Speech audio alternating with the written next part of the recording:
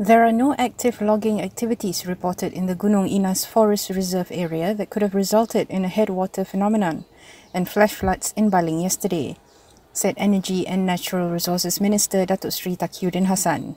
He said a report by the Forestry Department of Peninsular Malaysia confirmed there was no active logging activity in the area concerned, but forest development had been carried out in compartment 8 of Gunung Inas Forest Reserve since 2019. It was approved by the Kedah state government. He said the forest development was carried out for reforestation purpose, and so far more than 5,000 trees had been planted in the 52-hectare area. JPSM has investigated the matter and confirmed that the trees that were washed away are not from logging activities, as they were swept away along with their roots.